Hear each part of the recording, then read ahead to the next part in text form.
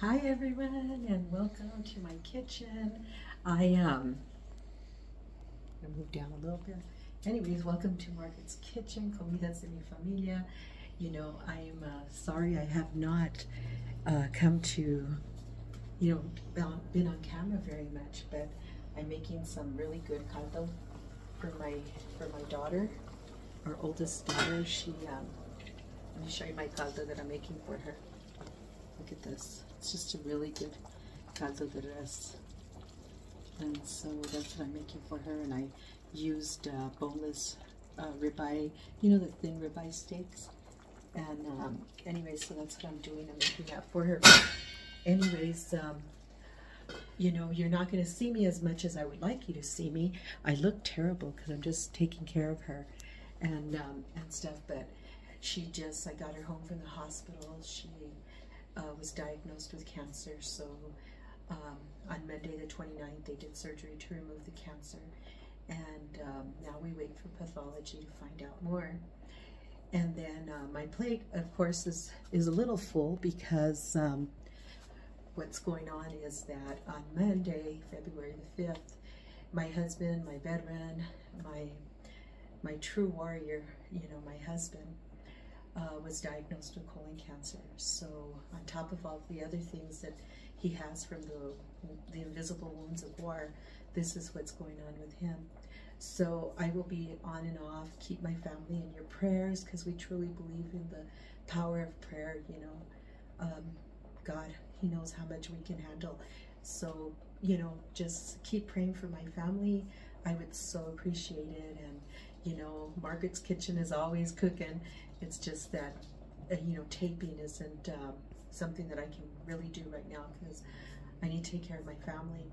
But, you know, and I know a few people that, you know, throughout my comments and stuff, everybody wants to send something to me or something. But anyways, thank you for wanting to do that. That is really sweet of you. You know, I appreciate that very much. Just private message me. You can do that, I'm sure. And if you want my address, I will be happy to give it to you. You know, whatever. Anyways, thank you again. And again, you know, I totally love the support that each and every one of you guys have given me. And, you know, subscribing to my channel, give me those thumbs up and stuff. So you're going to probably see a lot of shorts on my video, just short videos rather than long ones. You know, every chance I get, I'll hop on and try to get a video out for you guys.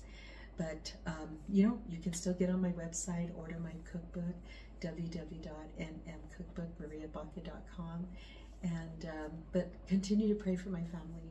I would so gratefully appreciate it. I don't even have no makeup on. I have nothing on. But it's okay. You know, it's okay. This is how God made me. All natural, right?